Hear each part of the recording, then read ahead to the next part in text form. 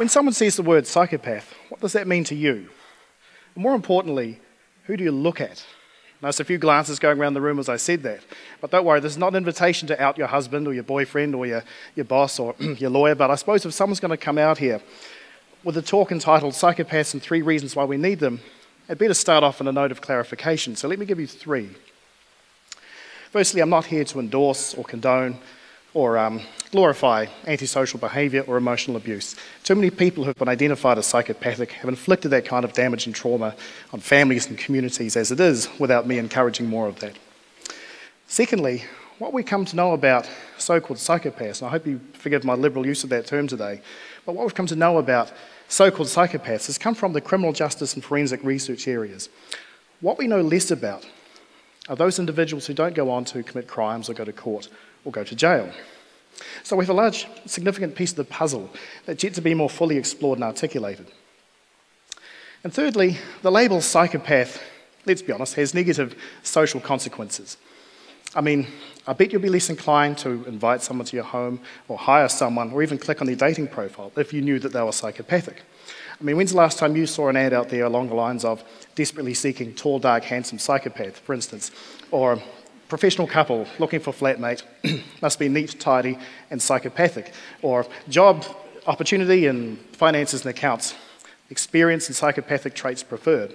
We don't see these kinds of ads because they're stigmatizing, right? They're unhelpful, and they stop new thinking about people. They reinforce an easy narrative that allows us to easily marginalize a vulnerable group, albeit one that makes others vulnerable. So is the social rejection completely warranted? When people think about psychopaths, these are common images that can come to mind. These are famous movie villains, and they do fascinate us, don't they? Because they force us to engage with them on a moral level. They behave outside the laws of society, they act in ways that perhaps are forbidden to you and I, and at least for a period of time, they're kind of successful in doing so. Here's a couple of real-life examples. This is Ted Bundy, who was a well-mannered law student, an aspiring politician, but he also embarked on a cross-country project of murdering young women throughout the United States in the 1970s. But he kind of challenged the crazed ex-murderer stereotype of the psychopath, not least because he was handsome, he was intelligent, he was articulate, and he was well-educated. Even at his trial, his judge had commended him on his ability to handle himself in his own defence before he received a death sentence in the 80s. Closer to home is this gentleman. This is Mark Chopper Reed, well known amongst the Australian criminal community as a standover man, who famously commented that he never hurt an innocent member of the public, but he certainly had a field day with other criminals. He conducted a campaign of fear and violence which went for many years and involved beatings, stabbings, shootings, pistol whipping, toe cutting. He even kidnapped a judge. He even voluntarily, may I add, had his own ears cut off so he could be moved to a safer part of the prison. So yes, there were actually more hazardous people than him in Australia, but we kind of knew that, didn't we? But amongst all of this, he had a couple of films made about him. He released an award-winning song, and he even published a series of books about his life, amongst other things. They had great titles like Hits and Memories, or How to Shoot Friends and Influence People. And amongst this body of work, what was revealed, really, apart from a dark sense of humour and a keen wit, were some really rare and rich insights into how he had negotiated and survived and even thrived in a very hostile and dangerous social context. Things he went through so we didn't have to. And you can make your own mind up about this one. But let's cut to the chase. What is psychopathy? Well, unlike other concepts in mental health, such as depression or schizophrenia, psychopathy is still something of a contested concept. I'd even go so far as to say that it's a promiscuous concept. It's a sexy idea that gets around and is prone to abuse and misunderstanding, much like resilience or poverty or maybe democracy. But psychologists and psychiatrists have essentially cornered the market on how psychopathy is defined and, by extension, how it ought to be dealt with. One of the earliest known modern cases of what we now recognise as a psychopath goes back some 200 years to France in the early 1800s. And concerned a difficult man, to be fair, who was prone to quarrels and conflicts with people around him. But we also know that he was wealthy, he was financially astute, and had successfully managed an estate for many years, all of which came to a really sudden end when he threw a woman down a well because she had the audacity to disagree with him on some issue. So what we have is a sound, rational mind on one hand, and quite destructive and self-defeating behaviour on the other, and that's the central mystery of what psychopathy is about, which led one psychiatrist to very famously describe this phenomena as a mask of sanity. Now, contemporary clinical descriptions have been rather unkind to this group and not even neutral. So here's one. This is a very well-known modern definition. So psychopathy is a socially devastating disorder defined by a constellation of affective, interpersonal, and behavioural characteristics, intraspecies predators, that's an interesting word, who use charm, manipulation, intimidation, and violence to control others and to satisfy their own selfish needs. So what this is really describing are sinister and scheming individuals whose thoughts, feelings, and behaviours are geared, engineered almost, to sort of target, isolate, and exploit us for their own gains. This next one is a bit more recent. This one says psychopathy is an emotional disorder which puts the person at risk of repeated displays of extreme antisocial behaviour. So not quite as demonising as the previous definition, and this one is somewhat narrower in scope and does make explicit the relationship between crime and psychopathy. And to be fair, that relationship has been borne out in the research. It's the use of the word disorder which I find quite interesting, because it kind of frames as a type of medical condition what's really a broad spectrum of quite complex social issues. Philosophers, on the other hand, have a much simpler way of dealing with this. Now, psychopathy is big business in the popular literature space as well, and here's a selection of bestsellers. And what do we notice about these book covers? They kind of stare out at us, don't they? In a kind of a weird Twilight Zone reversal moment, these books may well be reading us. And what this, I think, kind of does, it perpetuates a malevolent stereotype of a predator lying in wait in the shadows, watching for one of us to stray from the flock before they make their move. And I think what this does is that it sets up an expectation of fear and loathing in the minds of readers about what's really quite a poorly understood group. So, given these issues of public anxieties and violence and crime and whatnot, you may well be thinking, so why do we need these people again? Well, I'm interested in those psychopathic people who are doing things well, those that don't go on to attract legal attention, and they do exist. I want to know what they're doing right, because the more we understand about that group, the more we can understand about this other group that have the potential to harm us in some way. I'm interested in the niches they occupy in society and the roles they have in their communities. And I'm in the process of conducting research, incidentally, on this very question, looking at the lifestyle choices and habits. And I'm looking for volunteers. And by now you should know who you are. So if you're interested, come and see me later. Just please don't hurt me, okay? Okay, so in the meantime, and as an exercise in reframing perceptions, here's 3 ideas I want you to think about. The first need about perhaps why we need psychopaths is that psychopathic traits can actually be advantageous. Psychopaths in many ways are the least and most visible members of our communities. Certainly those we hear about are those that tend to inflict significant economic, social and human costs, but some don't. So are we overlooking the possible strengths of this group? If we think about psychopathy on one level as being an issue of personality, and that personality in a very simplified form is a configuration of attributes and strategies that allow us to negotiate through a wide range of quite complex social interchanges, then being psychopathic to some extent can be quite helpful. There's a number of traits that comprise what we call psychopathic personality. I won't go through all of them, but just a couple of some of the more well-known ones. So let's start with what we call superficial charm, which is a kind of an insincere sense of appeal.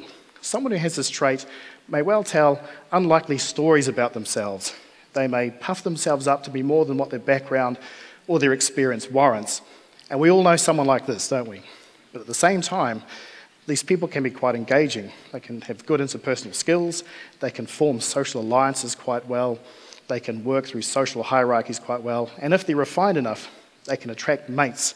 They're good at picking up chicks, and surely there must be some evolutionary benefit to that somewhere down the line. Fearlessness is another trait, and by fearlessness I'm talking about someone who has a high threshold for anxiety. So they may lead impulsive lifestyles where they may entertain situations that contain some level of danger or risk. And depending on how extensive they entertain that lifestyle of danger and risk, they may well expect to have a reduced quality of life, if not a reduced life expectancy. But by the same token, they may well develop a certain coolness under pressure, a greater resilience to stress, and be able to make hard decisions that perhaps you or I might find difficult to do because of our own anxieties and inhibitions about the consequences or the cost of those decisions. And perhaps the most notorious trait when we think about psychopathic personality is what we call a lack of empathy, which is really a failure to engage with people in a way which recognises their vulnerabilities and sensitivities. And you will know if you have this trait if you lose your social alliances as quickly as you make them. If you have a long history of pissing people off, chances are you probably have this trait. But it also means that you may well be able to pursue life goals unhindered by the concerns of other people. I suppose if we were to genetically engineer a perfect CEO in a very harsh and chaotic capitalist context, we may well want someone who is aggressively competitive, who maybe engages in anti-competitive practices, and even takes certain calculated risks. So I suppose the take-home message here is that some psychopathic traits, in moderation, can be functional and maybe even adaptive in situations where there are social and emotional barriers. So as a thought experiment, you may well ask yourself a question: in this situation, what would a psychopath do, apart from crime? What would a psychopath do?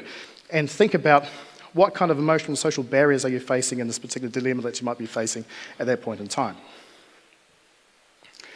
The second reason why we might need psychopaths is because I think people with psychopathic traits have the potential to address complex problems in quite unconventional ways. In my experience as a clinician, it's become very apparent over the years that people with psychopathic traits are very good at spotting vulnerabilities in people, systems, and situations.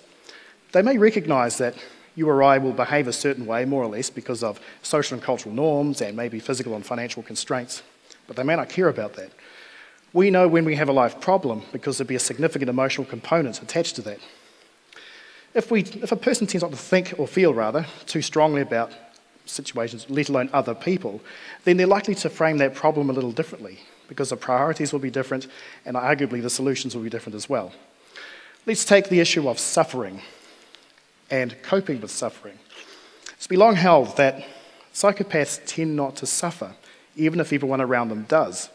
They may well suffer, but their experience might be different from you and I. They may acknowledge you and I suffer, but they just may not care about it. So to give you a bit of a flavour of this, I've got a letter, which I conveniently had in my pocket. This is written to me by a prisoner many years ago when I was involved in an experimental treatment program for psychopathic offenders who had violent histories. And I want you to kind of just, it's not very long, to get a sort of a sense of how this person has framed an issue and even presented a kind of a solution. So see what you think of this. Dear Armon, thank you for your letter. I appreciate you giving me the opportunity to attend your violence prevention program. But to tell you the truth, I don't believe I have an anger problem or think I'm a violent person. If you're enjoying your time down the river and you spot a pesky sandfly, does that mean you have an anger problem? Does that mean it's imperative? It's a genuine letter, by the way. Does it mean it's imperative you attend a violence prevention program designed for extremely violent people? Of course not. How absurd. And should you be awarded brownie points for not swatting it and instead allow it to gorge itself freely on your blood? No, certainly not. It's not your own choice if you wish to be sandfly fodder. Here's the problem. Now and again, a prisoner will arrive and start behaving like a pesky sandfly. When all attempts, i.e. shooing, talking, apologising, giving and finally coercing, fail to snap him out of his pesky demeanour, he leaves me no choice but to swat him. And not because I hate him, am angry at him, or want to be violent towards him. I just want to enjoy my time at the river. So is it possible that your service could provide these folk with anti-pesky sandfly courses or something like that? Name and address withheld.